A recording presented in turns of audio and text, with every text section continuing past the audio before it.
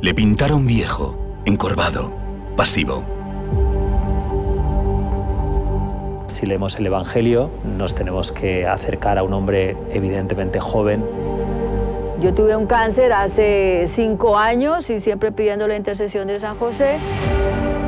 Cuando llegué ya al momento de la cirugía, ya el cáncer de tiroides había desaparecido.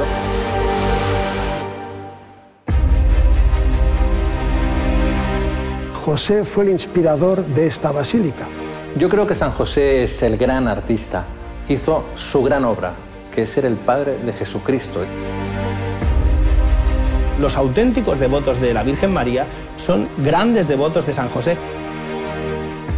San José ayuda a novios, padres, trabajadores, enfermos. Sabe qué es sufrir por no tener un tejado, por no tener comida, por los hijos, la mujer. Por eso San José nos cuida tanto.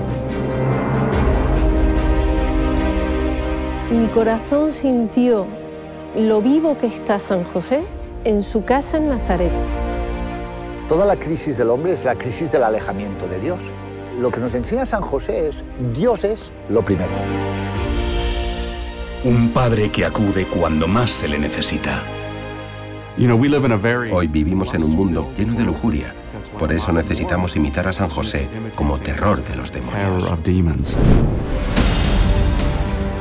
Vamos a emprender un viaje por el mundo para averiguar si es cierto que este hombre misterioso está hoy más activo que nunca. San José es humildad en persona. Me bauticé con el nombre de José a los 47 años. Mi vida había cambiado. Hizo lo imposible, porque San José hace cosas imposibles. San José nos allanó el camino para que nosotras pudiéramos venir aquí.